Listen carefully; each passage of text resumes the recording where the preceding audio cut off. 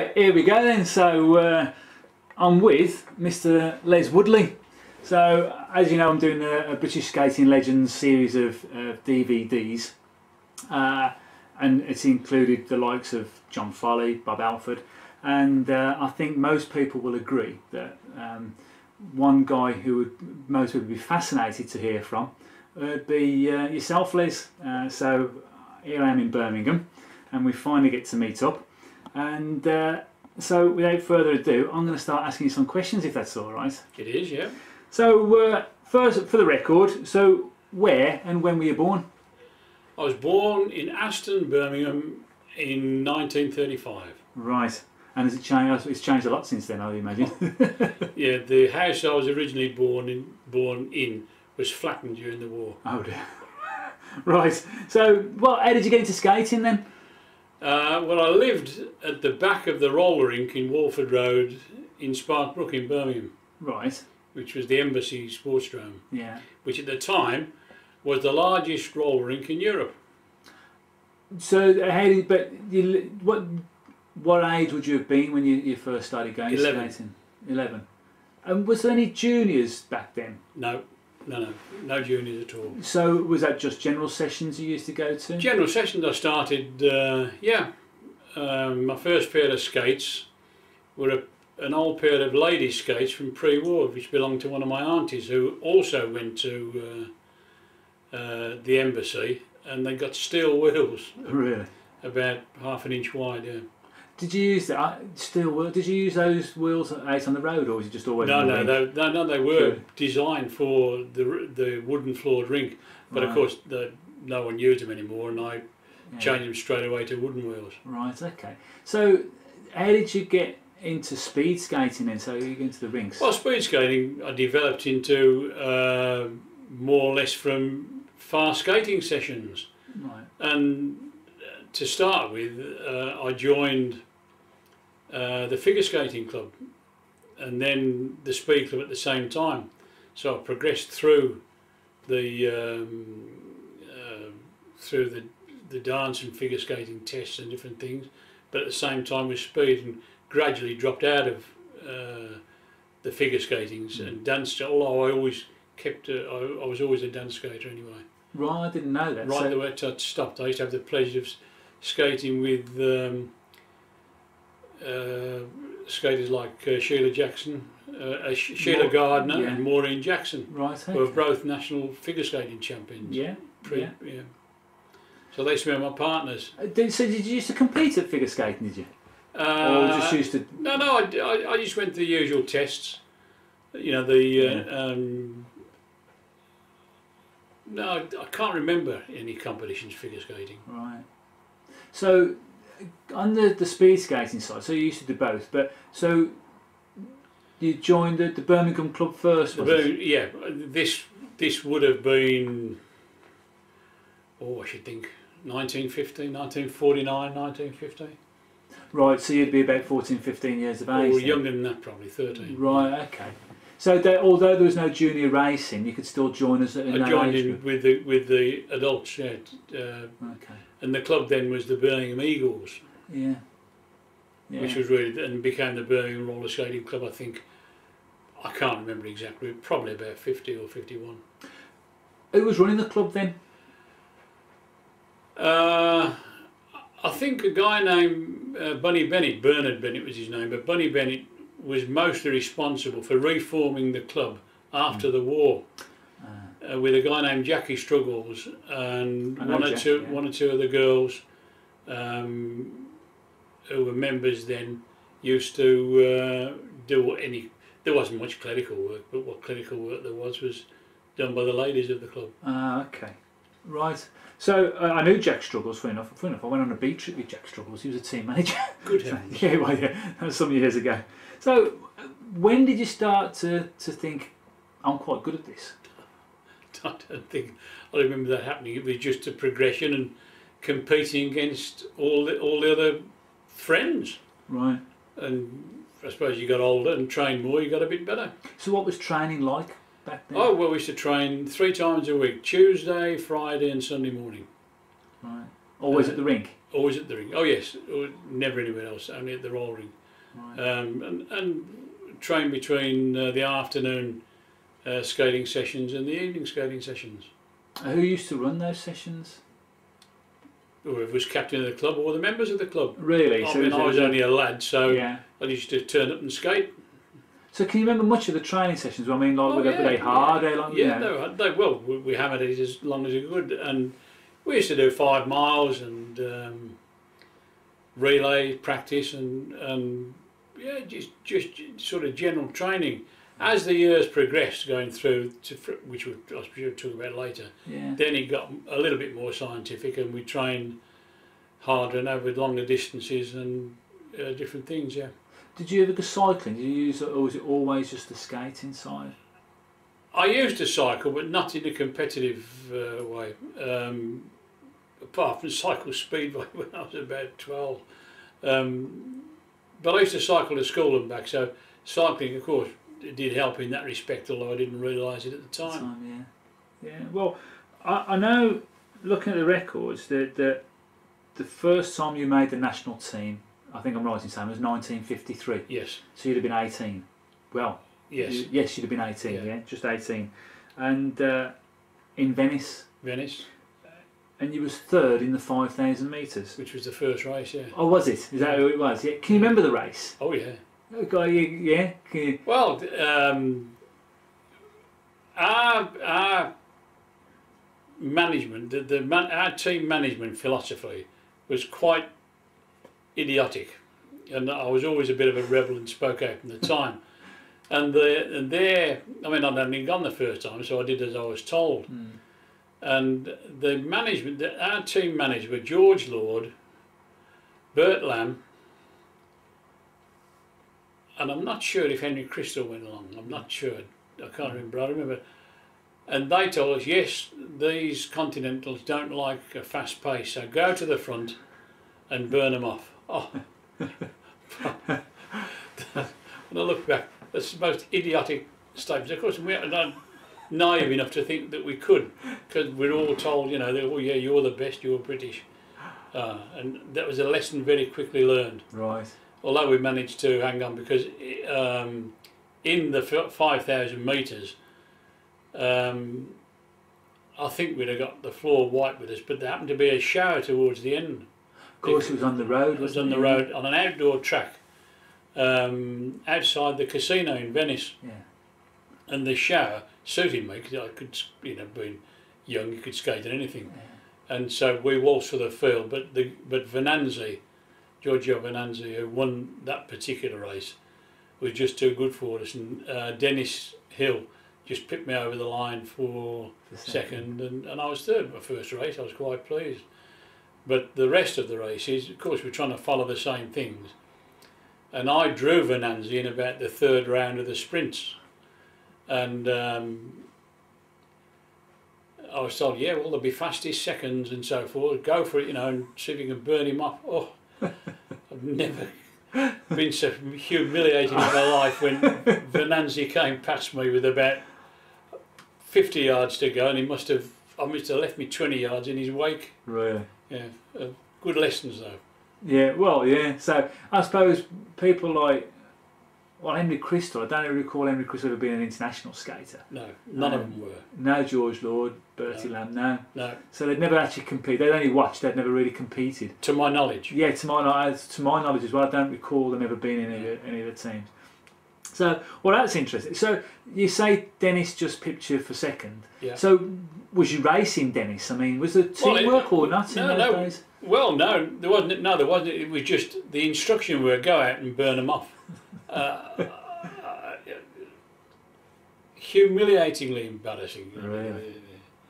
Oh, yeah. So what wheels would you have used then on the wooden roads? wheels, hornbeam. Right. And even when it rained, they'd be all right. Well, they were slippy, but I could. Well, Dennis obviously could control it better than the rest of the field. Yeah. So probably had it in our advantage. Well, it's funny the fact that I find it funny. You was a world medalist before you won a British title. Oh yeah. Yeah, you know what I mean. Is it like, you know, that to me says what how hard it was to win a British title, really. If you was a world medalist, you know, I never thought of it like that. Yeah, well, you know, I mean, that's how it seems to me. Is that, you know, I'm not saying that these days they're 10 a penny, but like to win a British title these days, you're still quite, you know, got to carry some kudos. But when you consider that people were world medalists before they even triumphed in a British competition, you know, I think that speaks volumes. So, but the year before Venice, you won the Jessen in '52.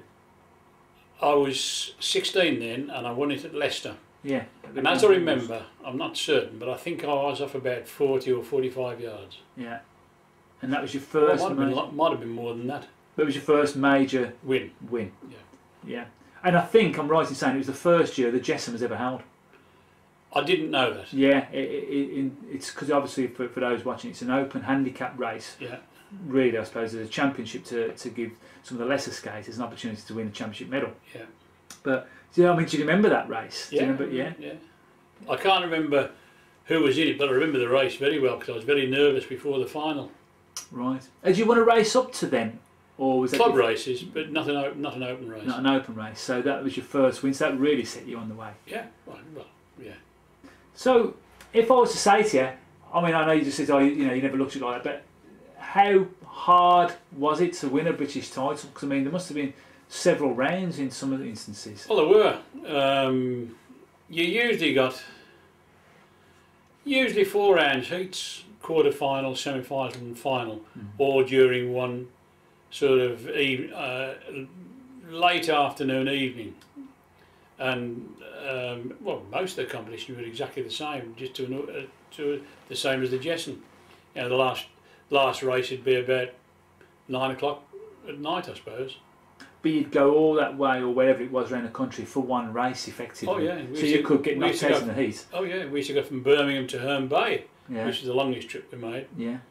But we all over. I had a van.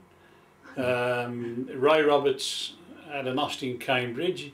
Leo Easton had a van, and between us we all used to, in share cars. I just remember that. I mean, but we managed somehow. Yeah. But like I said, is that you could go all that way and get knocked out in the heat, and then not have another race. You could. You could, yeah. Yeah. Which would suggest that perhaps it was more of a social, or it was as much a social thing as it was a competition, or. Well, no, it was. We were all really fired up for the competition. Yeah. There wasn't much social. Really? No social. Well, there was. Obviously, but we're all pals, but it was dog eat dog on the track, as it is now, I'm sure. Yeah, well, it certainly is. But again, it is that I find, certainly from like my years in skating, and certainly internationally anyway, but even domestically for certainly our club, it's quite a team event. In other words, you'll work for somebody else. I mean, was there that mentality back then? Yeah. It was. We used to, and in fact, in later years, particularly in the Midland Club, we were, I suppose, very strong. And we quite often, if there was a distance race, probably not a championship, but if there was something like a 3 mile or whatever, we would go out to burn off the opposition. I remember in one in particular where Danny, Ricky and I, Danny Kelly, Ricky May and I went out and we just kept going 2 laps at a time at quite a fast pace, and in the end the last one to drop off was Leo Easton, and then we fought it out between ourselves. Right, okay. So it wasn't a fix or anything before, but we'd get rid of the opposition first if we could. And I mean, this didn't work over a mile, but for a 3 or 5 mile race, this would. We used to do that. It's funny because it's you sort of talk about the Midland Club, and now from the Midland Club came Mercia, and then came Birmingham Wheels, as you've seen today. And we'll talk about it a bit later. And it's funny that mentality that was instilled. I mean, my dad has a lot to do with the Birmingham Wheels Club, but that mentality of being a team and making sure that it's the club that gets the trophy is still very prevalent today. And I think it stems from those Midland days. and I really do, and I know because he was brought up in that environment with Ray Roberts and and Danny and Ricky, but it was very much that certainly when I was a lad coming through the ranks, and my dad coaching, was that the club comes first. It's the club's going to win, and some people fell by the wayside because they just didn't agree with that policy, But that's how it's been. I know we always. I think it's sort of like a national. Well, even in ordinary competitions, we'd compete with each other. Yeah. But you would help each other as well if you could, very much so. So, going again back in time then. So, 1953, bronze medalist. You'd won the Jessen. 1954, the Worlds were in Bari, but you didn't go. I was in the army. Oh, and is that what it was? You got called up for... Yeah. So where was you stationed? At the time then, I was stationed in Honiton. Right. In Devon. Okay. Although I was given permission to get the trials, I couldn't make it all the time, and of course so I never got picked. Okay. And my skates were not up to scratch because I'd just taken them with me and I hadn't got the facilities to put them right.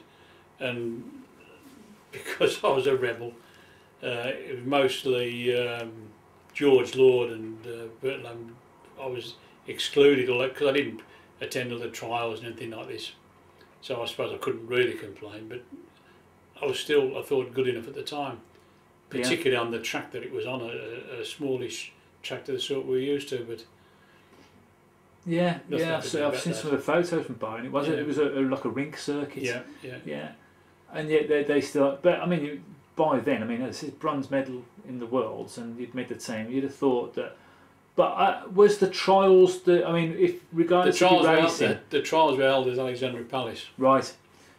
But I'd only been able to attend, I think there were 2 or 3 trials. I'd only been able to attend one, in which I did quite well. Yeah. But my skate, for some reason they looked at my skates. I remember this quite clearly, and they were not probably as good. The wheels weren't as good, but I'd got no access to wheels. I was in the army, going from an army camp to the rink and back, and no one helped you in those days. You looked after your own stuff and your own skates. So they would actually inspect your skates. They did mine. Really? Yeah. And so, but what have you got to do with them? Well, I've got a cracked plate on the front of one of them. Right. It didn't affect the skates. Yeah. It was where, on quad skates, where you had a stop on the front of the skates. And so somebody noticed, they said, this is not very good. And that was another reason. And So they would I've never thought about that from that day to this until you've just really? reminded me. Yeah. That they would, but that they would even. Well, I think, an excuse or. Yeah. But they only inspected yours, so they didn't inspect anybody else's. No, not to my knowledge. It's a bit unfair. Well, so it was another couple of years and before you finally because. Well, I was in North Africa for 18 months. And there was no Worlds in '55 as it happened anyway. Well, I did miss them, and so I came back into the picture in January. I came out of the army in January 1956. And 56, of course, then like October that year. Barcelona. Yeah. And we've seen a small video clip of that, which was very enjoyable. Very enjoyable, yeah. All 48 seconds of it, but and it's in Italian, but still enjoyable. But you got medals there again. Yeah. A second and a third. Yeah. What do you remember of Barcelona? Funny enough, probably less than I do of any of the others. A very tight track, and there was a lot of shirt pulling by the Italians, which I suppose they still do. I don't know. They don't get the chance much these days. There's quite a few other nations who. Well, yeah, but they did, and this happened subsequently in Venice as well. But they, it was good competition. I think the Italians were the best. Maybe in retrospect we could have sneaked one, but they were the best, and we were. Again, as a team, if I look back, we weren't really prepared as a team. We happened to be club mates. Of course, with Graham Stead, Graham, Leo Easton, and myself, and Jeff Wright, but he wasn't a club member, of course. But it was good competition. And in retrospect, the Italians must have been on drugs. Really? Well, I remember looking back years later that it's quite sort of libelous, isn't it? But Well, but it won't get translated, so you're all right. But I can look back in retrospect and see the state that were in when they were finished. And one guy in particular, Loriano Lorry, who finished one race, and he literally blocked us out. I think that was might have been the 5,000 I was sitting with, I don't know. And it was arms and legs trying to absolutely hold him back, and there was no way disqualifying or pulling him out. And when he finished, he was out. I mean, out, and his eyes were gone. And it didn't occur to me until many years afterwards, in retrospect, that. And I looked at two, and I thought about a few of the others, and they were on drugs. You reckon? Yeah. Or some sort of stimulant. Oh, that's interesting. Because there's no check on anything in those days. No, and it's interesting because it's not something that you associate with sport 50 years ago or 60 years. But it must have been going on. You think so? Yeah. That's very interesting. It's interesting because I know Danny Kelly. When I saw Danny some months back, and he alluded to it to start with, and then he said when he was in Venice in '62, I think, and he said, "Oh, this guy he was on drugs," and then he withdrew it and says, "Well, I shouldn't have said that type of thing." But it's too late now. Yeah, but I didn't know Danny had thought that, but yeah, it was just a statement he made. It was interesting to hear it from yourself as well, and Barcelona, and just thinking about it is the fact that prior to Barcelona, I'm trying to think that you used to skate 3 skaters from 4 in an event. Yeah. So. Well, I think so. Yeah. I can't remember. Right. Yes, I think it was 3 from 4. Yeah. I know when I saw Leo, he said he fell just before the line in one event, and I think that was where you got second or third. One of you medalled. That was. And Grant. Leo was trying to go around the outside of Laurie. Yeah. And Laurie sort of. Brought him down. Oh, right, okay. Barged him wide. Because Leo and I I can remember funny, we were going to go. I was trying to go up the inside, Leo was going on the outside, and he clobbered Leo. Right. Yeah. And that's how Leo fell. I mean, I don't mean he thumped him with his arm. Yeah, but he skated him wide. Yeah. So, Barcelona, so we spoke about Barcelona. And I know you said you didn't remember the Leo skating for Germany. No. I'll show you a photo later. I don't remember that, no. You don't remember the relay? Well, you couldn't have been in the relay. And the reason I say that is there was 4 skaters, and I know that Graham Stead and Jeff Wright got 3rd, and I know there's 2 Italian teams were 1st and 2nd because they had 2 Italian teams. Right. Which meant that there was yourself and Leo, but Leo skated for a German team because their guy was injured. So you must have sat out of the relay, which I think is that clip of film that you're sitting down next to Pat. I cannot remember that. I don't even remember there being a relay. Right.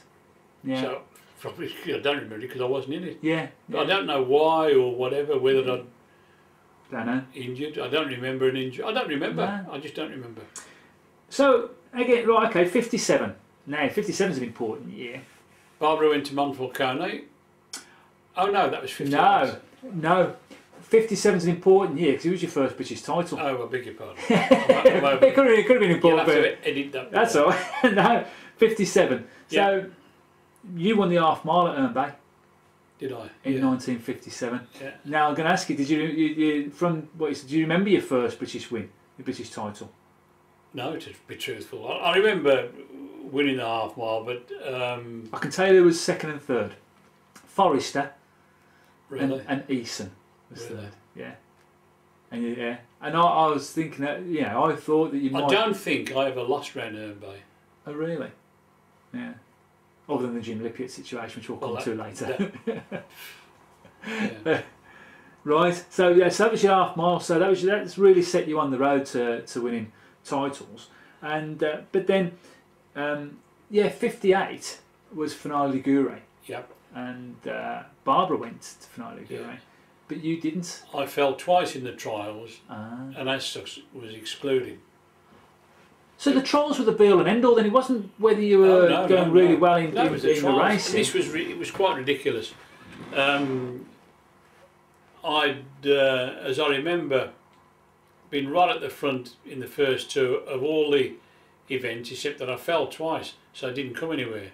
And as a result of that, I was excluded, which I couldn't believe, but and very upset. But yeah, I always bear in mind that I was always at odds with the powers that be. Was you outspoken? Would you say? Yes. Yeah. Do you think that was a good thing or a bad thing? In retrospect, it was the way I was. I remember standing in a chair in Alexandra Palace. Oh, this is quite true in the restaurant. When I was enraged at the way that the timekeepers had made a mess of the lap times and too many laps and caused some of our skaters, or one of our skaters, I can't remember which. Anyway, I stood in a chair and I'm trying to rally all the guys to support me. That was a sort of stupid thing to do. But oh, was it stupid? Yeah, well, that was me, I'm afraid. Yeah. Well, what's funny is that, like, you know, that really, I mean, that sense of character and that, you know, that sort of passion, if you like, obviously helped, because you know, you're probably one of the most successful skaters the country's ever produced.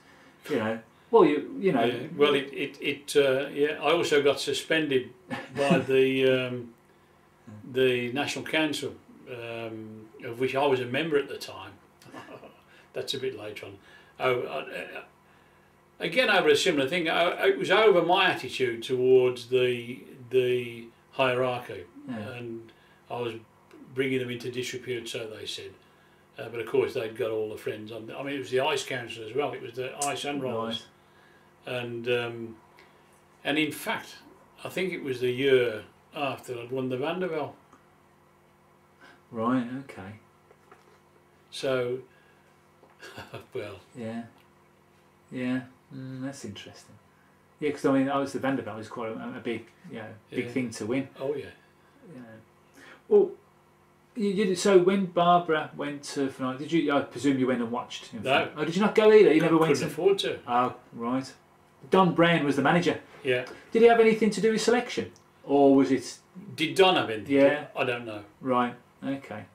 But you were, whatever it was, you were dropped. Yeah. Yeah, because I think the team was Danny, Leo.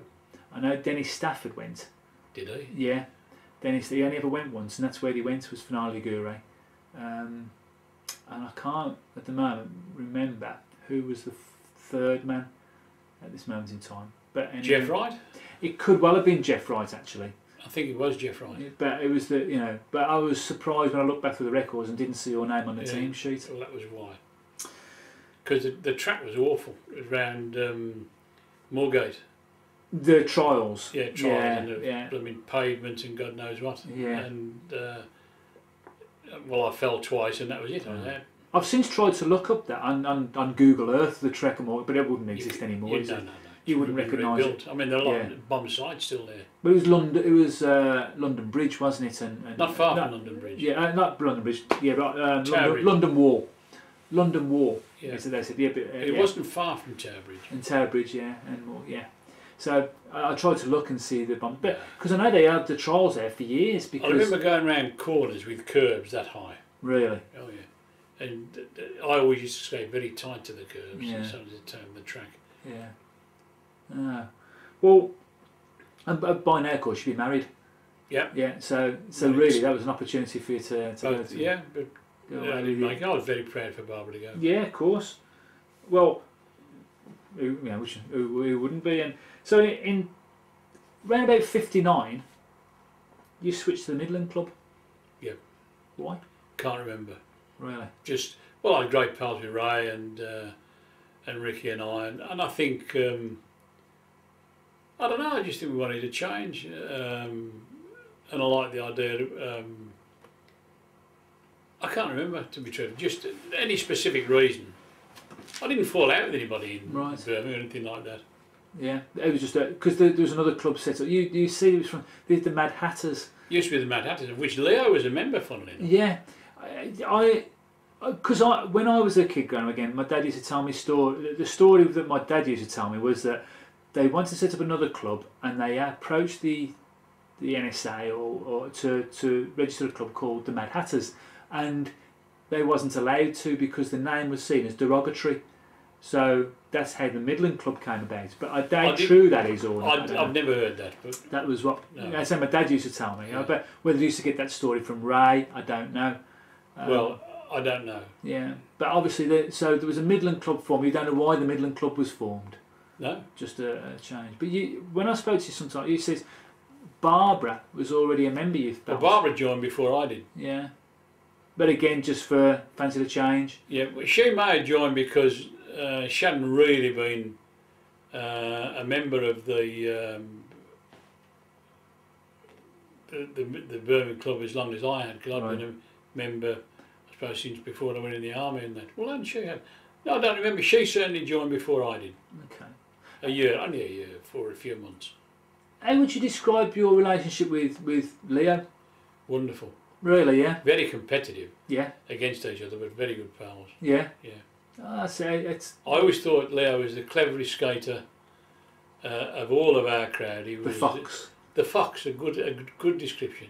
Yeah. He was very very clever. He told me Henry Crystal gave him that nickname. He said, really? Yeah, he says because I didn't know. You never knew when he was going to make his move. No, he was a clever skater. Talented skater. Yeah. So, how did you meet Barbara? I met her at the roll rink. Yeah, when she I met her at the roll rink. There are some funny things, but I wouldn't put them in this tape. Okay. Nothing. But Barbara always forbade me to. She was a learner, an absolute beginner. The first night I met her. Really? Yeah. Well, that's obviously with your input and coaching. She went on to be a world medalist, so that must have. She did. Yeah, national champion. That. Yeah.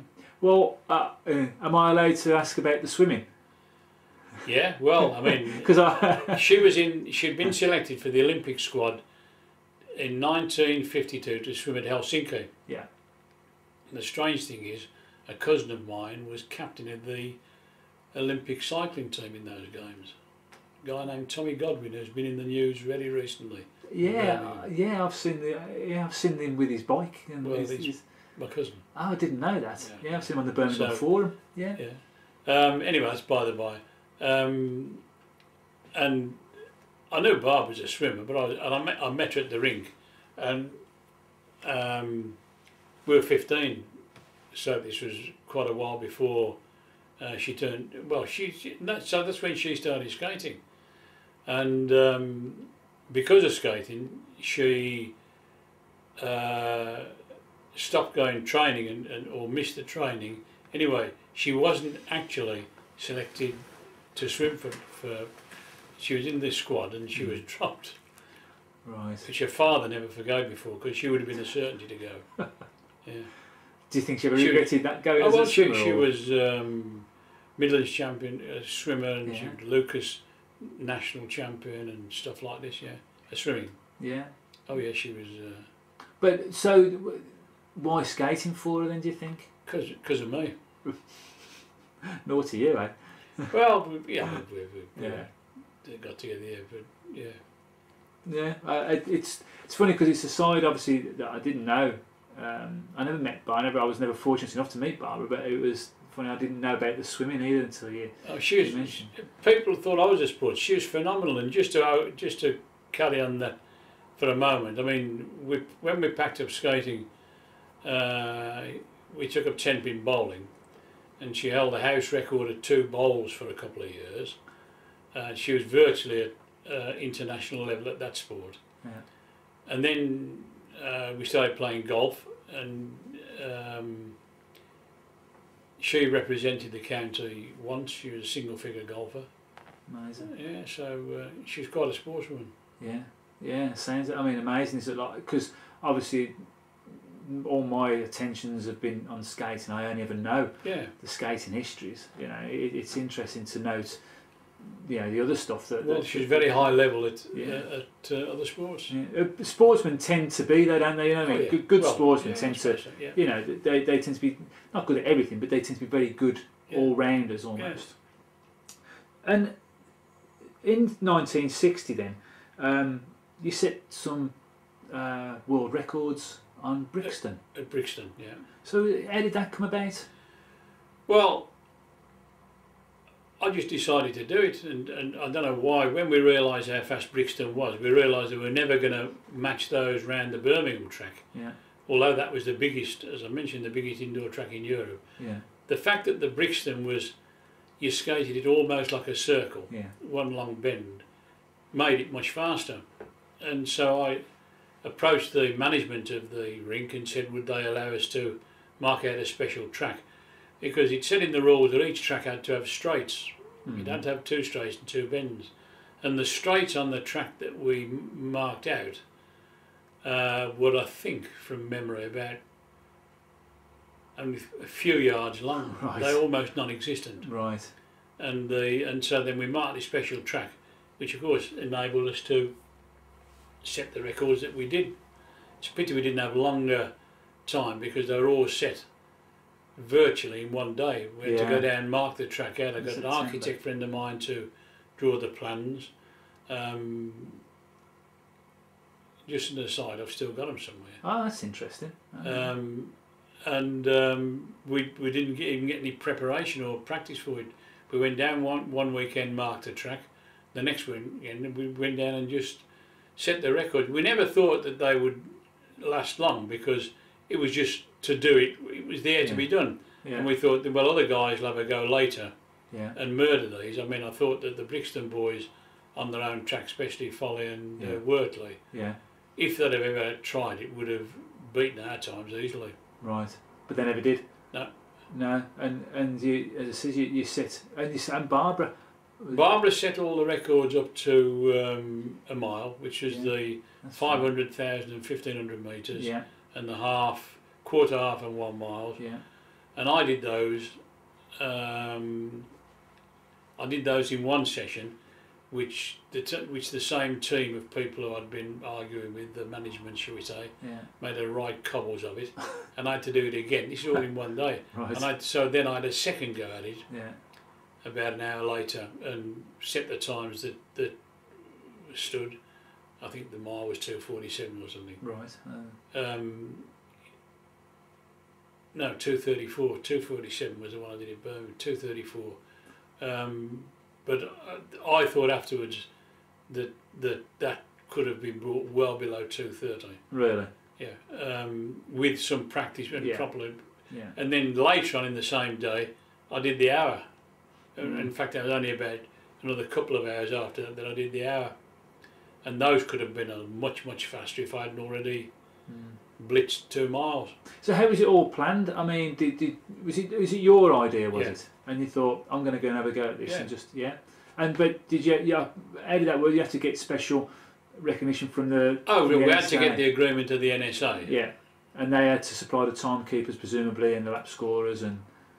they did everything. They supplied everything. Yeah. But and in terms of being recognised as an official world record, they were recognised, weren't they? Oh yes. Stop the camera just a moment.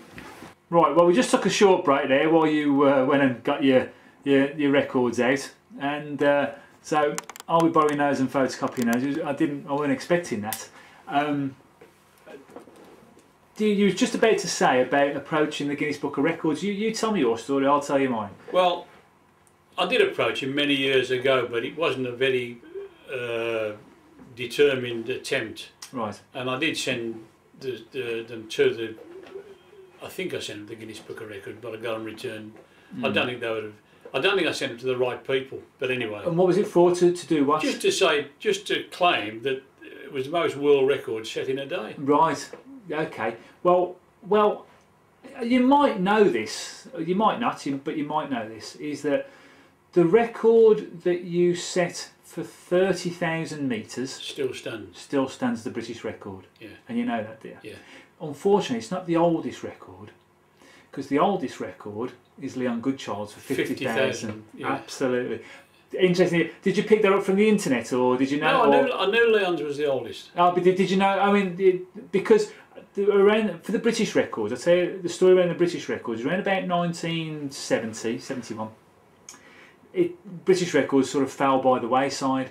They used to have the old NSA handbooks. Yeah. And then when the handbooks got too large, because they used to put everything in there, they abridged them, and the roller speed section was virtually nothing in it. Yeah. And over the years, it just got lost. And then the British records, there was never published any British records. In 1994, I was off work with a bad back, and I borrowed all of Leon Goodchild's old NSA handbooks and made a note of all the British records from then. My mother used to keep all the old race programmes. I went through every single race programme and marked down the times that were the fastest. I also went through old international records where British skaters had competed and where there was a time attributed to a British skater in a distance, and marked down that. So it took me 18 months, but I established a complete list of British records that are still used to this day now by the National Federation to determine what is and what isn't a British record. Yeah.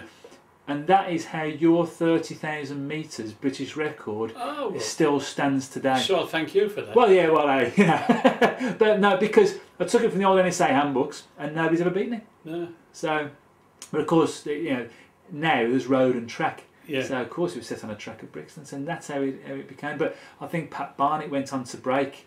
Well, she Barbara's. did that. No, she didn't break Barbara's. But some of her times were, I think, faster than mine. But you got to bear in mind that I'd already been out on the track on two quite strenuous attempts, and we did it all on the same day. Right. And so the pacers were knackered, and I was, excuse me. It's all right. Yeah. Yeah. So, but I just thought it's nice to know that you know. I knew that. So Les Woodley still British record holder now. There's something. So between 1957 and 1964, you won at least one British title every year, with the exception of 1 year, 1959.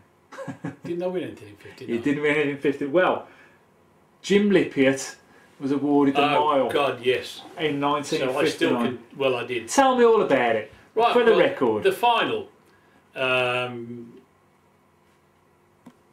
I, in all modesty, think I was the fastest starter all the time that I was competing, which was quite an asset.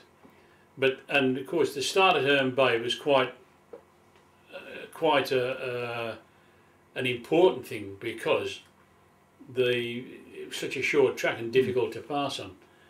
Well, I jumped the gun and was immediately penalised 5 yards, which, well, I thought that's that. But however, I managed to pass. Leo and Danny were in the final. Right. Well, I managed to pass Danny and Leo, and by the time I got past him, Lippiott had pulled away a bit. I caught him back and passed him up the last straight. Now there's no question that I was in front of him. And when the results were announced, I was announced. Well, they announced Lippiott first, and I immediately said, "I'm disqualified." I couldn't think what for. I said, "I'm disqualified." And then they announced me second, and that was absolute rubbish. And this is not sour grapes. I've said this from the day it happened. Yeah. And Red Smythe, who was a clubmate of Lippiott, was the line judge. And a lot of other people disagreed with him. He was the line judge, so his verdict stood, and that was another row I had. But I mean, I was accused of sour grapes, but I was probably a yard in front of Lippiott over the line. Really? So it wasn't close then? No, not the sort of thing. There was no, it wasn't. I went right inside him up the last, easily upside him. He went quite wide. I think he was very tired, and I got him easily, and I just couldn't believe it. A couple of questions from this is that I'm intrigued how you went back 5 yards. So I thought the start at Herne Bay was back against the wall. I was put back round the side. I was put back round the bend, sort of thing. Quite a bit back as well. Right. So the photograph we've got is just before you did that, then, obviously, because we've seen. Yeah. So And I think we see it probably rankles with you more now than it did then. It did, yeah, because it was just a decision and it was a race that I hadn't won, but I never realised the implication of it because that spoils 7 in a row. Yeah, it does. You wouldn't have known that at the time, obviously. Exactly. But it's. But you was defending champion. You would have been defending champion, so that must again. Well, yeah, I was number one, that was the only thing that rubbed me at the time. Yeah. I relished being number one because the mile champion was always number one in handicaps and stuff like this. Yeah. There's a story that Leo told me actually, was that if ever you was off 1 yard, you always used to go back to the scratch mark. Is that right? I don't remember that. He said he would never. He said. Oh, with Lippiot, yeah. I think he's right. I think I did. Oh, did you? It was a sort of silent protest on my behalf. Right, okay. Leo's got a good memory. He just said, well, I'll tell you why, it was because you won the Jessen off 1 yard 1 year. And he said, no, he never. And I said, the record book says, he says, yeah, but he never won it off 1 yard. He actually won it off scratch, because if he was off 1 yard, he would never start off 1 yard. He would start off scratch. So that would have been the following year. Right.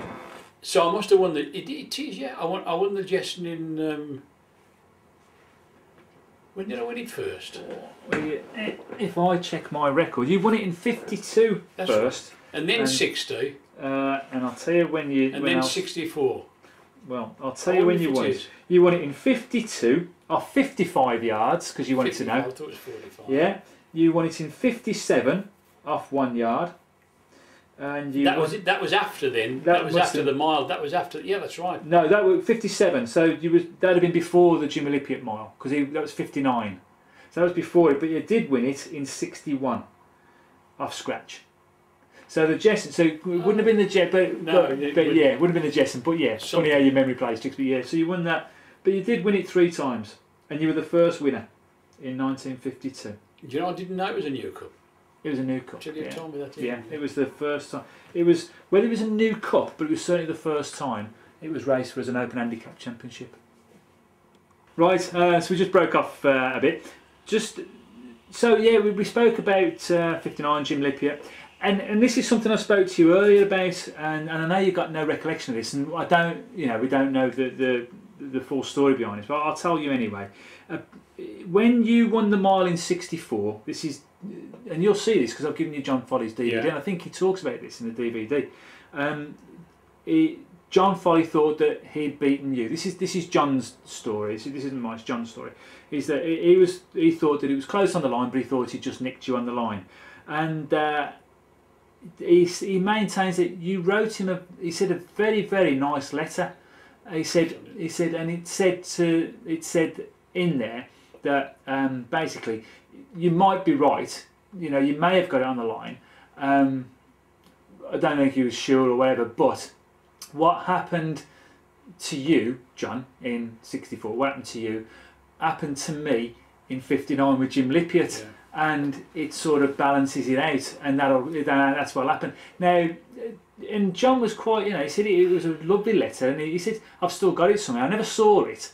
But I'm just thinking you don't remember that. I don't remember writing to John, and absolutely, in all honesty, I don't remember having any doubts that I was across the line first. In fact, Ray Wortley, I thought, was the nearest. In fact, I don't even remember who was second and third then. Yeah. But I know Ray Wortley at one stage in the race. Almost got well around the outside, and that was tremendous.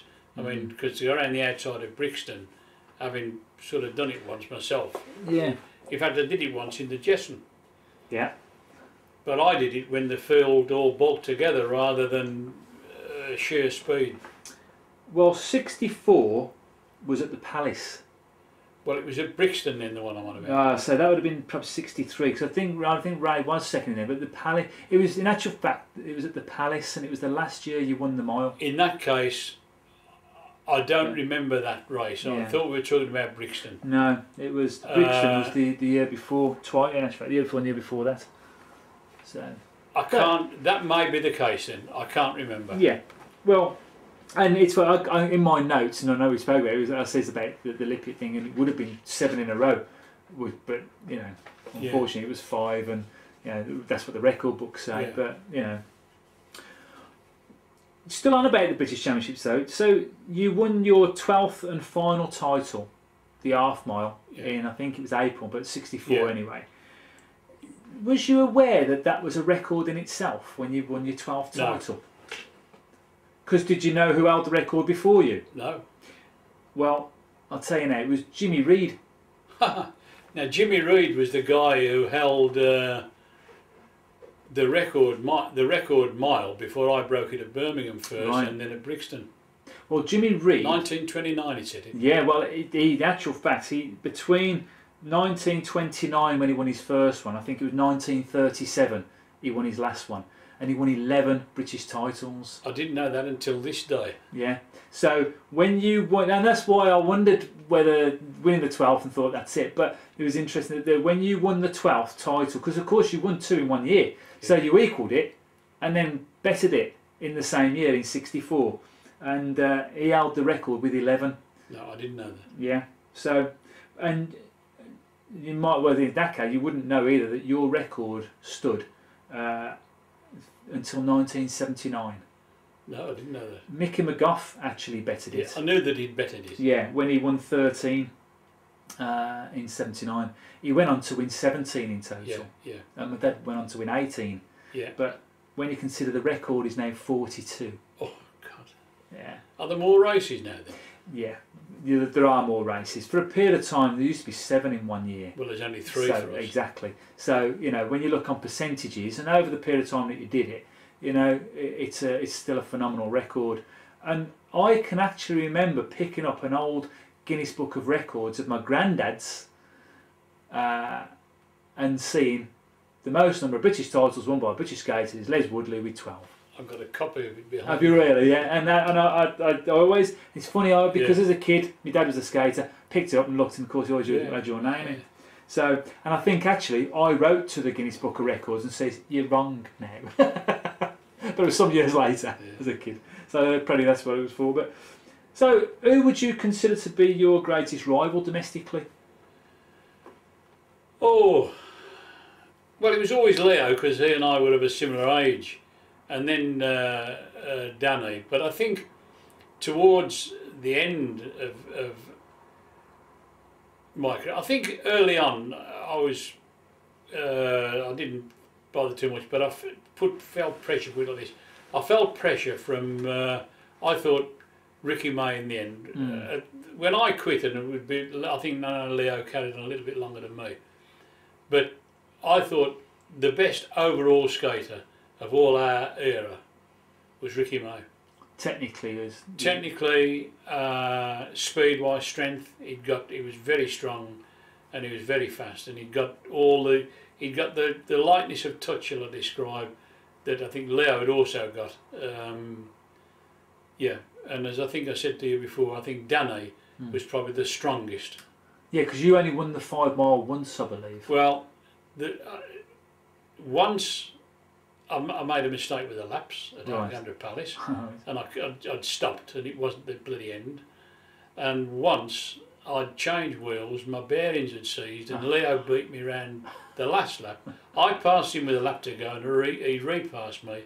And when I came up, all my bearings were browned with heat. I'd put different size bearings in, and but that's not an excuse. I mean, Leo was a tremendous competitor, and I think he won it 3 or 4 times, didn't he? The 5. Yeah, I think so. Yeah. He certainly won. It was his race basically. It was. Yeah. He did well in it. And like with Danny, you know, whereas your race is obviously the mile.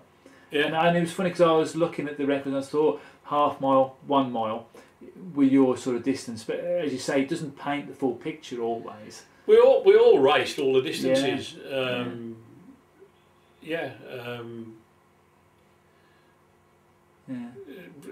On our day, whichever it was. But you won all 3. Yeah. You know what I mean?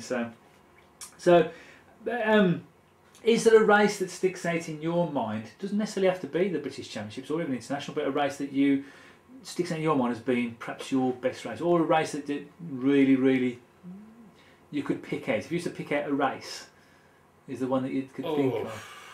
I mean, you've got plenty to choose from, obviously. I think. Well, races are all tremendous fun. We know those. I mean, there's lots of photographs where where any of us actually didn't win, but we were all grinning and laughing and enjoying it. Maybe the one that I thought I'd sneaked was the last time I won the Jesson at Brixton. Right. Because before the final started, I'd got no chance. I mean, there's such a field in front of me. You was off scratch there, yeah? Yeah, and Brixton was such a difficult, almost impossible track to pass on if you were up against the good lads. Yeah. And in front of me there was Ricky, there was the Folly, there was Wortley, and I can see it as clear as anything now because it made me smile. We all went off like bullets and they ran into a front runner. Somebody's eased, everybody's scared to move out, and I just went straight round the outside. Now to do that round Brixton at speed would have been normally beyond my powers. And the only guy who I think might have done it in normal times or normal pace would have been John Foley or Ray Wortley on their own tracks. Yeah. But they all, I mean, there was such a write-up in the magazine about it, but in fact it was because they'd all run into the back and they just eased that little bit, and I'm coming back up at full tilt and I just kept going. Allowed you to. And then it was in the bag. Once you got in front there, of course, then it was all over. Yeah, because it was a mile handicap and it was a mile. Yeah. But that was funny. the most disappointing race was the 5,000 metres in Venice, where I'd got it. In what, 62 this is now, isn't it? Yeah. Got it in the bag, and I was lying second, I think, and I thought there was. I don't know to this day whether the bell wasn't rung correctly or I didn't hear it. Either way, I thought there was another lap to go, and as they went over the line, I made my move. Right. But of course, I was racing a lap on my own, and it wasn't until I was down the back straight I realised there's nobody else with me. I don't really know what happened, but it was I definitely got it. And you thought this is your big one. Yeah, and it turned out not to be. No, it was a cobbles up. Who won it? Do you remember? So did you place in that though? Yeah. Second or third, I think. I don't know. Right. But very, very disappointing. Yeah. Yeah. I can imagine. Well, I can sort of imagine. I was never that one hurt. Yeah. Yeah. Yeah. So I was probably, and I was skating well. I was absolutely everything going.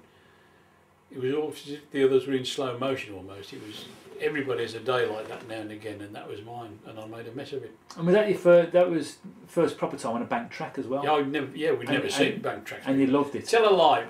We went on something of a bank track in a club trip to Nuremberg in 1959. Yeah.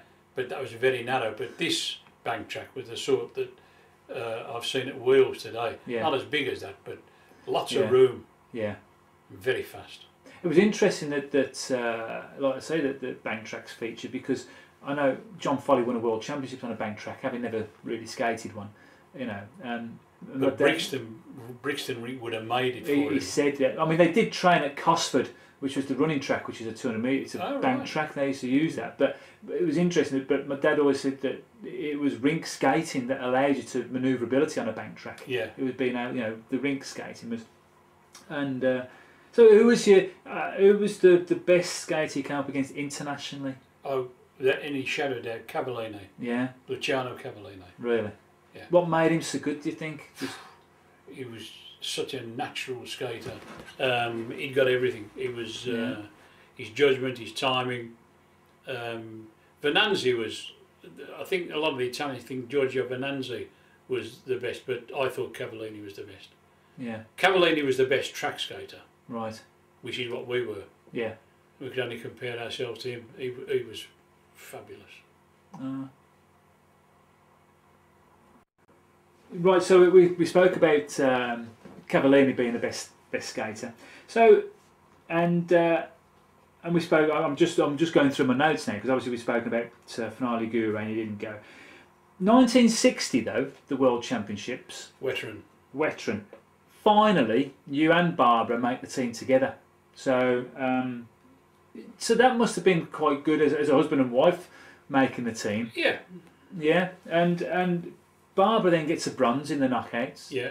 Not the knockouts, the 10,000. Sorry. And then the team's withdrawn.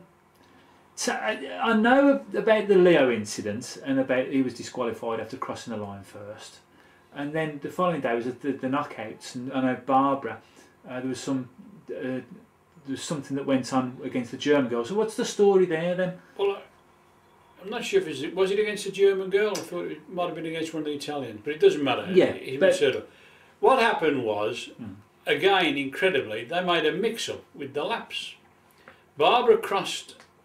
It was only 2 or 3. I think it was the sprint. It would have been the 500 metres or 1,000 metres. Yeah, so it's 1,000 metres. So that's quite. Yeah. So right. So yeah, there wasn't a 500 was there in those days. No. And Barbara crossed the line in her heat or quarterfinal, whatever it was, first. And then they rang the bell that they got another lap to do, and it was quite. There's only 2 laps, I think. I mean, or because you've got a big track. Yeah, I was going to say, yeah. And they waved her on. She should have just stood up and quit. Yeah. They waved her on, and she was in front. So of course she was flogging down the last lap. Yeah. And then the girl, either German or Italian, whoever it was, passed her on the line. Right. But she timed her run, for as it was. Yeah. And there quite definitely was a huge mistake with the lap keeper, the timekeepers. They hadn't rung the bell, and so they did an extra lap.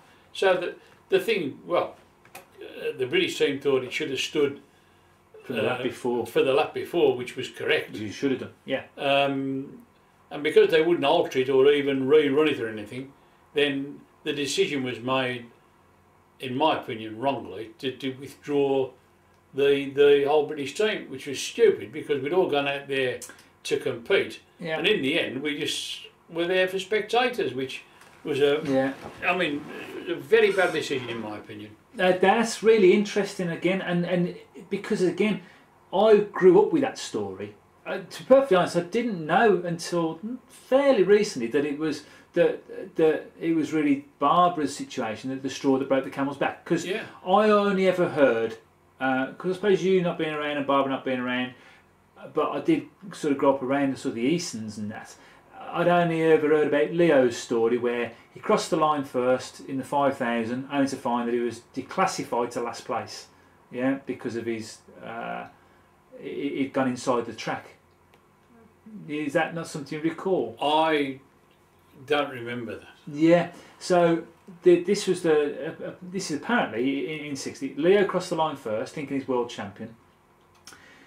There's an infringement whereby on the last bend that they said he put his foot inside the racing line, and therefore he was declassified to last place. And there's a classic photograph of the last bend with him, his foot inside the line. It's quite funny, really. I will have a look at that a bit later. But I always thought that was the reason that the team was withdrawn. No. And when I read the report, the team manager's report, some years later, which is actually one of the NSA handbooks, it says about Leo, and of course, but then it says about Barbara as well, and that Bert Lamb withdrew the team. But there's some suggestion that obviously Henry also had a hand in that, and withdrew the team.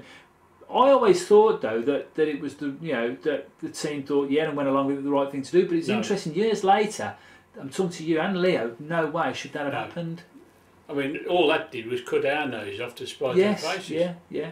I mean, it was a stupid decision. Yeah. The track actually was an awful track because it knocked hell out of our wooden wheels. I can imagine that. And again, you see, because the British team was always cheapskate. You looked after yourself, you bought your own skates. You got no help whatever from any of the management sides or whatever. Absolutely nothing. And the Italians had got boxes of team wheels, boxes of everything else, and they'd also got quick release wheels. Right. So they were able to actually change the wheels during the race on the skates. Right. It was just a quick click, and they could do it, and that made a huge difference. Right. So Mervyn Wybrodt did marvellously to. I mean, he went away, but they obviously thought he's got no chance, and they let him go, but he kept going. Is that how he won it off the front? Oh, I didn't know. Oh, he won it. He went almost half a lap up before they realised that he wasn't going to die and come back, and they went after him, but they couldn't catch him. Well, Merv Wybrow had already got a bronze in the 5,000. Yeah. That's the one where Leo got put back. So yeah, he. I didn't realise though that he won it like that off the front. So yeah, because I know Cliff Stafford was the team manager for New Zealand when Merv Wybrow and Ian Hughes. Was he? Yeah. I didn't remember that. Yeah, he was apparently. I think because Leo was obviously competing and Leo sort of took him under his wing. The story is that because Leo could obviously not be the team manager because he was competing, Cliff Stafford was the team manager for New Zealand, and so he was the team manager when New Zealand got their first gold medal. Right. So then again, I've put some pictures on there. There's a picture of Cliff with Merv and Ian Hughes. So, but you're right, they did cut the nose off the spider face. I think that's generally accepted now because it happened again. A similar situation happened again in '78, and this time it was my dad and Cantarella, and they disqualified my dad when they should disqualify Cantarella in a knockout competition, and the team was withdrawn. And again, you talk to Bob Alford, who he wasn't the team manager then, but he talked to Bob Alford now, and he maintains there's no way had he been team manager would he have done that. Well, you can't, because all he's doing is letting all the other teams rub their hands with glee. Well, so really, I mean, a year later in '61, we still wouldn't send a team because of that. Yeah. And there was 2 championships that year, one in Gujan near Bordeaux, and one in I know it was in Italy. I can't remember where Voltrega, I think it was. Ridiculous. And we never sent a team. So he showed you when I was complaining all those years previously about management, that I was right, and it just reflected the. I think Crystal was the main nigger in the wood. He really a volatile, very small guy trying to be a very big man. Again, I think I've heard people say that. Generally, it was his own arrogance that the team didn't. Bert Lamb was quite a nice, easygoing sort of guy. George Lord was pompous. I run into them all, I'm afraid. Really? You think Bert Lamb just towed the line? Henry called the shots. Yeah, really. I mean, Bert was a lovely man, but.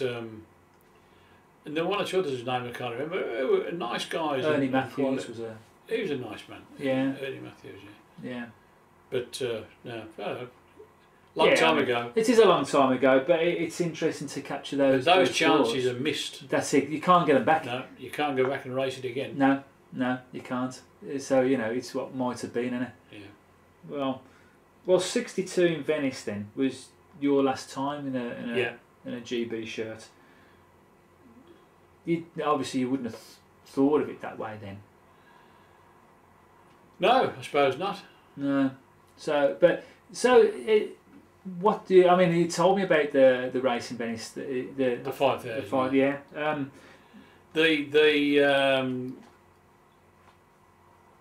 I made a mistake in the in the 1,000-metre sprints. I got myself in the wrong position with the Italian race. I can't remember his name. And just as I went, I thought, right, I'm going now. He hauled on my shirt so much I was upright and falling backwards, but he carried on. And I thought, well, that's it, he'll be disqualified. Yeah. And nobody said a word. Really? And I was livid at that. Yeah. Because that track suited me. I loved that. Bank track. I'd never come across one before, and it was absolutely fabulous. Well, you got your chance now. You got one down the road, but so yes, a few years too late. I often hear about Italians pulling shirts. Gosh, yeah. They reckon that Danny Kelly come across the line in second place minus his shirts in one race in Finale Ligure. And were there other nations doing that? No, the only people I knew, I experienced or saw do it were Italians. Really? Yeah. Did we ever think that we'd do it back, or did we? Well, it wasn't our way. Yeah. I don't think I certainly didn't ever experience anything between any of our era ever, anything like that, or any malpractice of anything. It was always hugely sportsmanlike and yeah. I mean, I remember once a race at the Palace, and Rick had got me, caught me absolutely perfect in the final, and I tried to stop him and I hit him so hard, I didn't mean to, and I grabbed his arm and held him and pulled him back in, and I knew then I was disqualified. Yeah. But no, I mean, it was not deliberate or anything like that.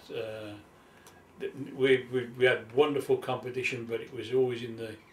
I mean, they say, oh well, we're British. Unfortunately, we were. It might have paid us to be a bit more aggressive, maybe at times. But it never crossed your mind to be. It never crossed your mind to go and grab their shirts none back. of our lads. No.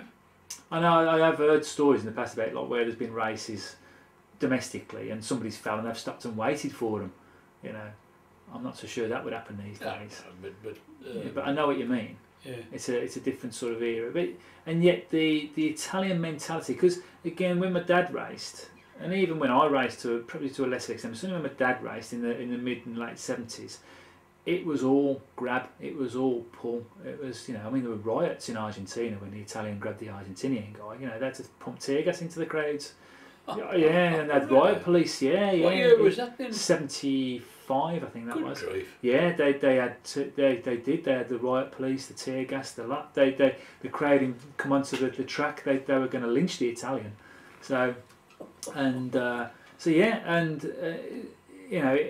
But that was the sort of mentality, and I think you still see a bit of that around in the sport at the highest level. You don't see it domestically because there's not that many races, so it's quite apparent if anything like that does happen.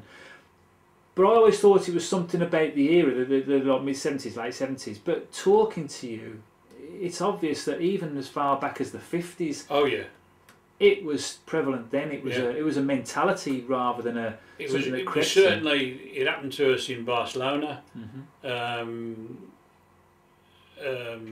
It certainly happened in Venice as well. One guy pulled my. I mean, in the sprints, I can't remember his name. And there's only two of us on the track. Guardili? No, I don't know. It was Yeah, that rings a bell. Yeah, but anyway.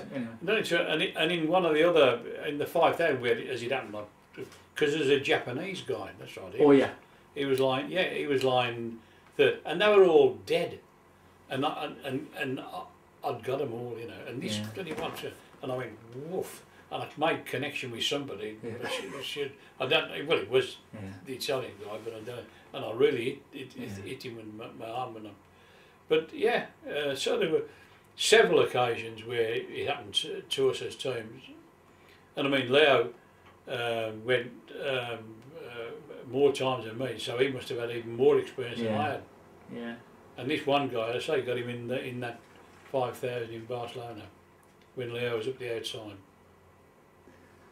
So, in '63, Danny and Leo won Worlds, but you weren't in the team that year. It was Dave Reynolds and Ricky May went as the foremen. You must have been there though, because I remember you telling me, because I know the story about Leo won the 10,000 and then he gave 1,000 the following day to Danny in the final. I wasn't there. You wasn't? Oh, you wasn't there. Oh, you weren't watching. I thought you were there no, for some reason. No. But you don't know why you didn't make the team that year, because that would have been quite. I mean, you'd have been really one of the top guys by then. I can't remember whether it was work or something. I really don't remember. Really don't remember. You know, when you look at Nantes and you look at, I mean, it was a road circuit, but where were the trials held? I don't. Was this when the trials were around Sanderson's? It could have been. It could have been. It could have been. I don't know. I think the trials might have been around Sanderson's, and I for some reason, either something was wrong. I couldn't handle it. I couldn't get around it at all. I got a feeling the track was rough, and I used to, on a rough surface, I used to really crucify my wheels. There was something like that, but I couldn't make it. I couldn't handle the. It just seemed really because strange. I still won two nationals. Yeah, that's what I'm saying. 5 years, yeah. wasn't it? Well, I just found it really strange the fact And I that think it was a very long, 63. arduous track that they held the trials round. And it's only a vague memory. I can't. Yeah. I can't. A long time ago. But I certainly wouldn't have put Dave Reynolds Oh no. in. You know, and that's not belittling the guy, but that's just a fact. Is the fact that I wouldn't have. You know, if I was selecting a team in '63, I didn't even know that. I didn't know that Dave Reynolds had ever won a badge. that was his one and only time, and Ricky May was the other gun.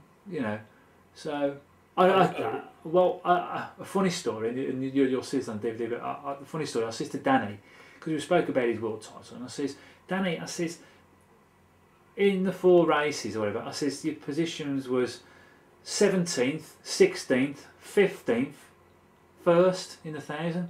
I said, what happened? He said, I was saving myself. Which that tickled me a bit. It was a good answer. But again, Danny and Leo, world champions. I mean, these guys you were competing against and beating back home. How did you feel when you heard that they were world champions? Well, pleased for them. Yeah. I mean, we managed to stuff the Italians. Yeah. Yeah. I don't know. I mean, did it make you feel a little disappointed that you wasn't? It made me disappointed. I mean, that didn't. The biggest disappointment I had was the 5,000 metres in Venice. That was mine, and it was there, and somehow there was a mix-up on the laps, and I was sure it wasn't me, but perhaps it must have been. I don't know, but I definitely, you know yourself when you race, you know sometimes you're in a position where nobody can beat you, and that was mine. Yeah. Yeah. There it goes. That's how it goes. Does it? Not does it bother you, but do you ever think about what might have been, or is it as time moved on and I thoroughly enjoyed all that I did, and I think I stopped at the right time, and work was becoming quite a pressure at the time then, and different things. No, and our daughter Nikki had been born. No, well, I want to come to that in a minute about your retirement, but before I do, I just wanted to go back to Barbara actually, because she won 2 British titles. She won, in 1963 she won the quarter mile at Herne Bay, but a year earlier she dead heated in the half mile. I believe it was the first dead heat I've seen in the British Championships up to that point, in the half mile. Do you remember those races? I mean, you know. I don't. I remember the. I don't remember Barb winning the quarter mile. Yeah, 1963 on Herne Bay. I know that I remember the tie with Chloe Ronaldson. Yes, that's it. Yeah, that around was Birmingham, wasn't it? And at the embassy. Yeah. Yeah, I remember that. Yeah. I don't remember much of the details leading up to it because Barb was a strong, fast skater, but she was a bit tended to be a bit clumsy. She felt quite. She like I said, Ricky was a dancer. Yeah. Light on his feet. Light. Barb wasn't as light on her feet if she got into rough and tumble. Yeah. But she was just very strong. If she was out in front, she'd power away. Once she was in front, she was fine. Yeah. But she wasn't a fast starter either. Well, I mean, I look at Barbara's 2 victories and think that's some achievement. When you think against Chloe, who was 37 times British champion individual, and we talk about your record being 12 over a period of time, and there was only 3 races. For the women, there was only 2. And, of course it was. Yeah, and she won 37 titles. That really tells you something about her. Incredible. Yeah. How old was she when she stopped? Well, has she stopped? She has. Yeah, funny enough, I saw her not long ago. Give her my best. I will. Well, I spoke to her. I sent her some DVDs. She phoned me and thanked me. But I saw her at Bob Alford's 90th back in March last year. But I'm going to be doing one of these with her. She's agreed to do this with me, so I'm pleased about that. But yeah, she's really well. She's got married. Yeah. Oh, right. Yeah. He's in his 30s, I think. So William, and I met her husband. So, and she's very happy. And good. Yeah, but she stopped skating. Her last race was 1983. Oh right, yeah. So I do know that in 1980 she was born in 39, so whatever that is. So He's 40, odd. yeah. And she got second in the time trial, but she won the relay with our club. I saw a race, one of the races, the international races, Yeah. where one of the Italians, it was in the sprints. The ladies had 500 metres, didn't they? They did in the internet, yeah. And one of the Italians deliberately fell over, so they'd have to rerun the sprint because they knew that Chloe hadn't got stamina to do it twice, and they did. Twice. And it was a deliberate. It was so obvious. Yeah.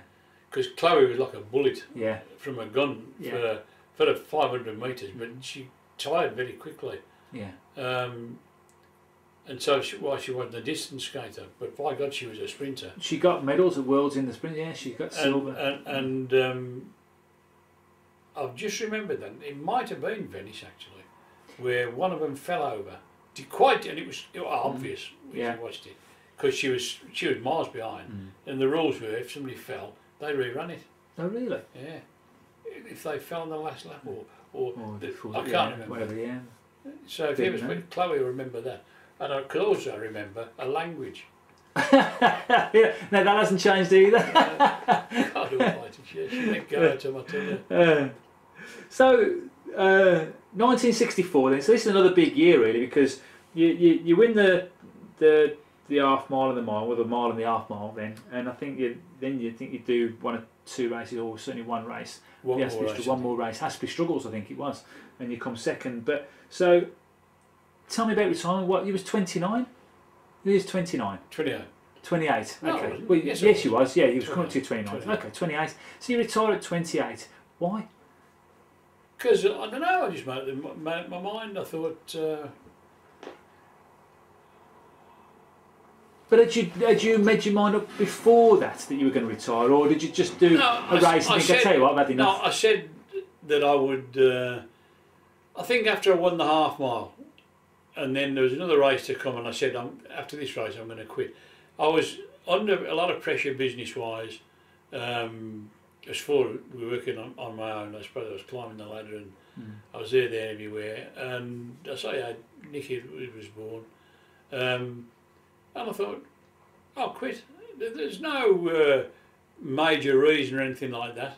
I felt I've had a good run. I'm not as sharp as I was. I'll quit. And I started playing golf. No regrets? No. You never thought afterwards, a couple of years later, I wish I'd have carried on? No. You was happy that you'd won everything you wanted to win? Yeah, or that I was capable of winning, perhaps. And no, I thought, no, that's it. I'll play golf. Well, I didn't think that. I just sort of moved to golf. Yeah. Did Barbara stop at the same time? Well, she quit when she was pregnant. Right. And she never raced it. She never skated again. Right. So what year was that? That was 64? 64. Well, Nicky was born in January, so Barbara really quit in the summer of 63, yeah. Right. So that might have had a bearing on the fact if Barbara's not skating. It all did, yeah. It was family, yeah. I was quite happy, I thought, yeah. So how would you describe yourself as a skater? And now I know that's a difficult question. I wouldn't like to try. No? I'll give you some input as to what other people I was a better track skater than a road skater. Right. And that's about all I'd say. There's a couple of stories which I love to hear the stories from different people and about yourself. no, nothing like that. But to the people I talk to, you was the consummate professional. You was not so much analysed the race, but you was very, very focused as a racer, as a skater. And I'll tell you where that comes from, is because they were saying that, like, in that era there was you and Danny, but Danny was more carefree with it. They felt, if you went into a race, Les was the focused one. Danny was the winner win, for don't to don't type scenario. I don't know how true that is. It's a long time ago, but yeah. I think any of us, even Danny, if you're winning, you're trying to win. You're not trying. Yeah. And I was always serious. I mean, like I used to time every race. Yeah. Not a mile, but if I was racing a 5, I'd always time the miles or whatever, and things like that. And I always, and for not just for my race, for other people's races as well. Out of that's how I picked up so many of the blooming mistakes, which used to infuriate me. But no, I think I loved the competition. It was, I mean, there was Leo, me, Rick, Dan. I mean, there was others as well, the guys from the other clubs, and it was just exciting. It was brilliant. Well, the other story that I heard was that, and this I think is probably best describes what other skaters thought of you. And again, I don't know how true this is, but this is what I was told, was that there was an event, and I think it was at Alexandra Palace, and Bill Sharman was there, and he got the race programme and saw that you'd entered, and he picked his skates and threw them across the room and said, I don't know why I effing well bother, because Les Woodley's entered. So I think that's a bit ridiculous. Yeah, well, you know, but yeah, and again, obviously I wasn't there, but these are the top. But I hear these sort of stories quite a bit. That you know, that you were held in the highest regard by your competition. I know a lot of people were also good skaters, but really the name. I'd take that as a compliment. Well, you should. I think we were all. Yeah. I think we were fortunate that there was a group of us. I mean, loads of clubs. All clubs in all sports are made up of members. All the ones who perhaps don't always win lots of prizes, but they still go out every week and train and bash around. And we were very fortunate in that we had a few good skaters that came up together, and we were all very competitive. But it actually drove us all to improve our own standards. I mean, Ray Roberts was I mean, he was right on the edge of being, if you like, amongst the very, very top flight. Yeah. In fact, I think he was amongst the top flight. Over a sprint, Ray was as fast as anybody. Really? But he was a very thoughtful, and it was like your father. I mean, Ray worked tirelessly to promote and improve the Midland Club with Pat. He did, yeah. He was Ray was a quite thoughtful guy, and he I know my dad had utmost respect for Ray. He was almost like a second father, I suppose. And my very last race, and I was probably skating as well as I could skate, was a mile. It could have been this, around the embassy. Yeah. And I used to take the lead round the embassy, always with about 4 to go before other people. I perhaps could last a bit, I don't know anyway, but I used to take the lead well out. And I tried to pass Ray, and I tried, and he was going faster and faster, and we were, I think, a few yards away. I wouldn't be sure who were the other two. I have a feeling it was Danny and Ricky, and we were absolutely, and Roberts was flying, and I couldn't get past him. And in my last race, he beat me. Really? But it was a thing of amusement to both of us, you know. Yeah. And because he said, "I bloody got you at last." And that was it. And yeah, but there's no. I mean, it was nothing but pleasure and animosity. No animosity. Yeah. So, the golf. How did that come about? Well, another skater you might not have heard of, a guy named Ken Thrasher. Yes, I have. Yeah. Well, he used to be. We were friends with him and his wife, and we used to go on a Saturday afternoon when we weren't skating, mostly in the summer, over to their house in by Marston Green. And the one Saturday, Ken's brother came to see us. They were going to play golf, and the women were going shopping in town. So I'd got the choice of shopping in town or golf. So I thought, oh God, I've got to golf. And from that very first time, I was hooked, and I've been absolutely hooked ever since. Yeah, yeah. Well, I mean, I know we're here to talk primarily about the skating, but I've got to touch on the golf because it's been, you know, you're skating for some, but it's been your life for 40 years. Yeah, it has more of our life. And And for those people who don't know, I mean, you played with the greats, Seve Ballesteros, and Yeah. Sandy Lyle was a personal friend. Yeah. Yeah. Used to stay with us. Yeah. Yeah, over in Spain. Yeah.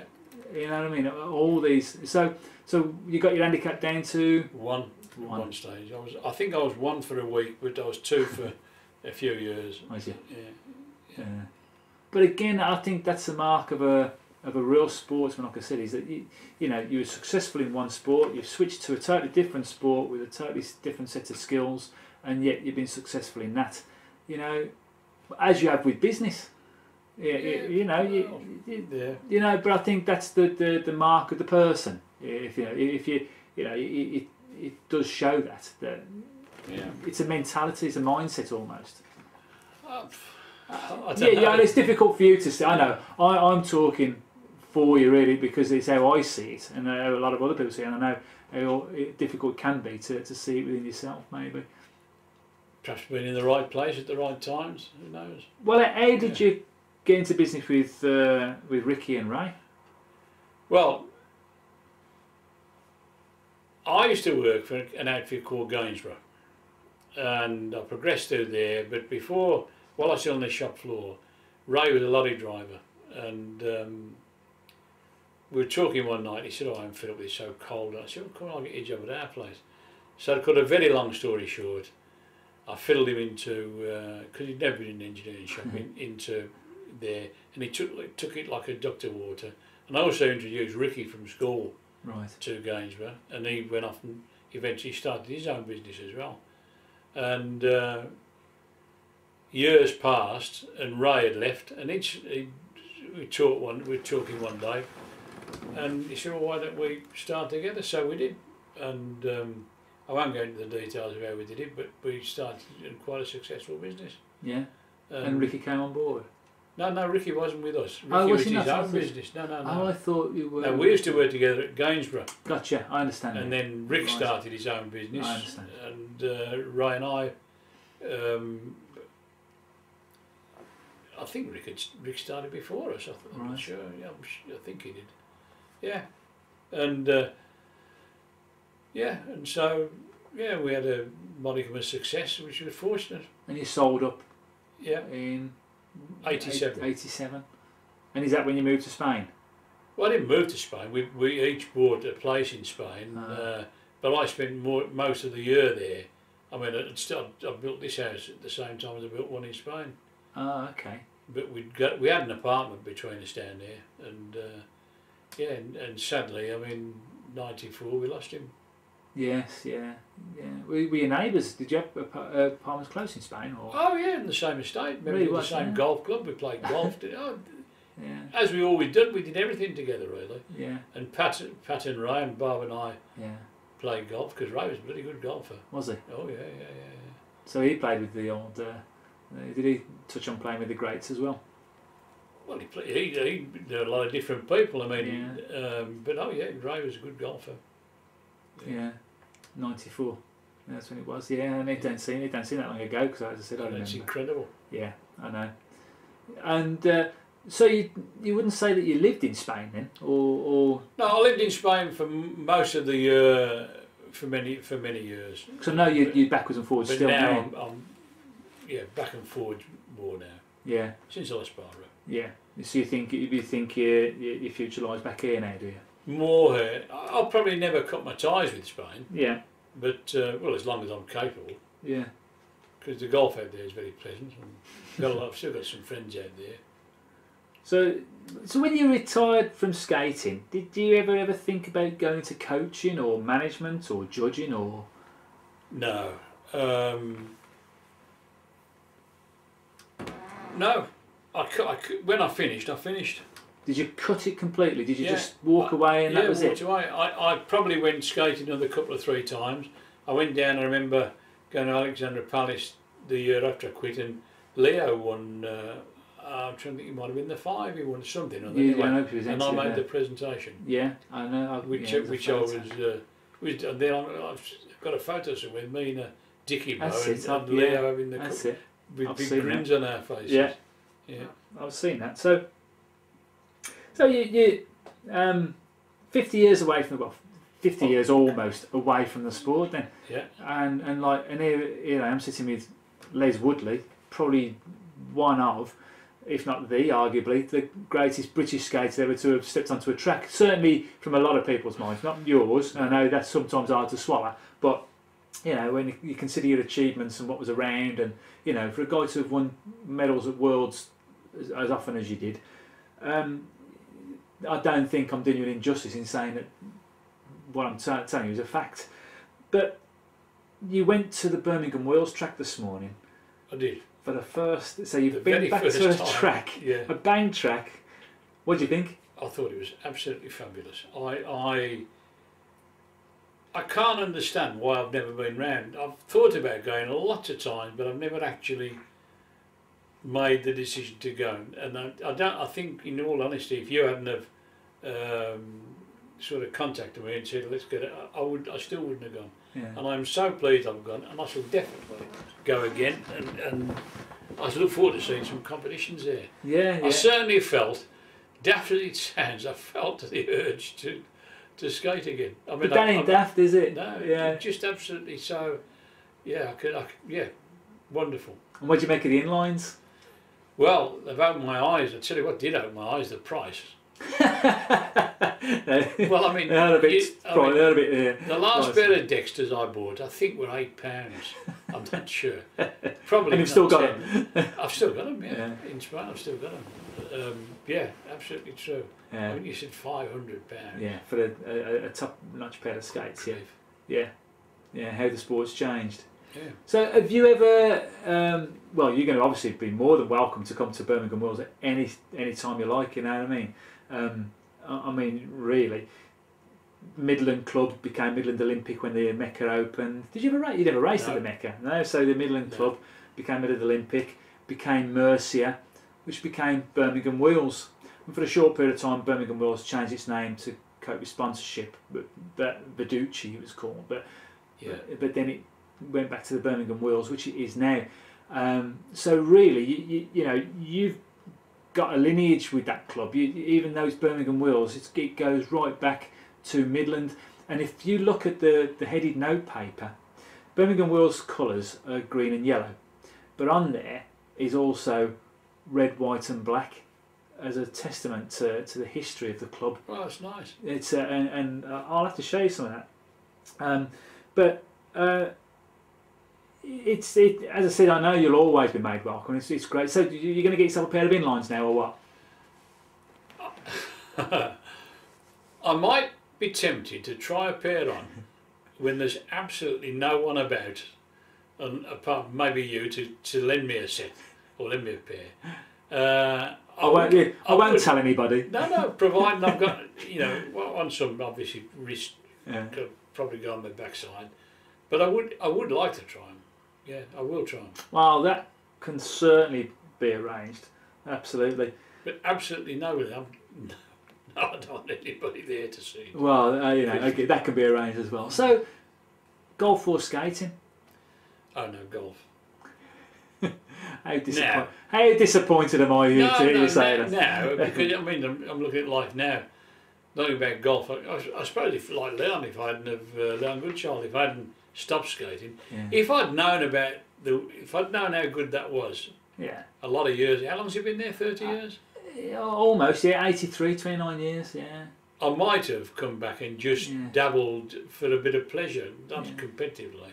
Well, that's what Danny Kelly did. He did exactly. He was about 44, 45 when he come back and raced veterans, and you know. Did he skate with inline? No, the inlines didn't come about till about 92, 93. Yeah. He skated on the traditional skates. And I'll tell you a story about Danny Kelly. Is that he came back at about 45 years of age after such a long time away because his kids wanted to skate. And to be fair, it was like he'd never been away. Obviously not from an elite point of view, but he was. If ever there was a case for, you know, class is permanent, he was it. You know, he came back, he skated, and he didn't do that many races. It was about 1987, but he won. And round about that year, we did a marathon, Hull to Grimsby, and Yeah, a full 26 miles. And myself and Danny broke away off the front, and I towed him round for 26 miles, the buggy. But, and I said to him, come to the line, go on, I've done my bit, like, you know, and he won the Humber Marathon. You know, that was nice of you. I don't know, but I mean, you know, it weren't that. I think it meant more to me the fact that he win it than you know what I mean. It was that sort. Danny was like another one of my idols, if you like. He was a world champion. He was a British champion. Definitely. So it meant a lot to me for him to go across the line. But I just remember that race, and me and him broke away, and again he was like 44, 45, 46 maybe. You know, but it was a really, it was really good. It was really good times, and as you say, you know, you can't turn the clock back. But it'd have been interesting to have seen you, come back. Well, I can still skate on quads. I don't, there you not go. very well. Yeah. Well, a bit like myself. No. I mean, really, but I'd like to try those. I mean, I must say, watching those lads go around that track really was quite inspiring. Yeah. You had your medals melted down, didn't you? Some of them. Some of them. I shouldn't have done. I regret it. Were they your British Championship medals? Yeah. Were they? Yeah. Into a putter. Yeah. What made you do that? Into 2 putters. Oh, was it? Well, I turned to golf and I thought, well, I'll keep a link. I did it on a mad impulse. Yeah. Stupid. Yeah. I regret it. Really? It's funny because again I knew the story, but I was surprised when you says about regretting it. Oh, I do regret it. Yeah. Yeah. Because I mean, putters are putters, and You can't show it. and you can't use them because they're too heavy. Yeah. But that's still that engraved. They're upstairs. Yeah. Well, like I said, it's you know, you can't turn that back and it's done. No. But it was an interesting thought and something, you know what I mean. But Yeah. and it, as you say, it still keeps the link with the skating and golf. But hey, so well, there have only ever been 2 British world champions since the war. Sorry, 3 British champions I should say since the war. Danny Kelly, Leo Eason, and John Foley in '69. Yeah. But I think if ever there was a case for a 4th world champion, I can't think of anybody who, more than yourself. So for me anyway, you know, Les Woodley, it's been an absolute honour and a pleasure to sit here and chat to you for the last hour and a half or 2 hours, however long it's been, and it's been an absolute insight. So I'd like to say thank you very, very much. Well, John, it's been very nice over here, and I'm very pleased to have met you. Lovely, thank you very much.